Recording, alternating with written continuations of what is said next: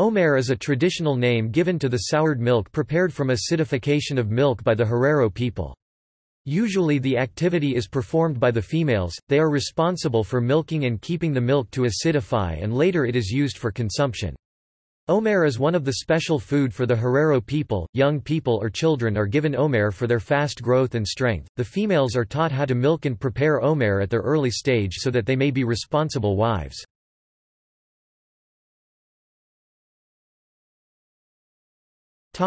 See also: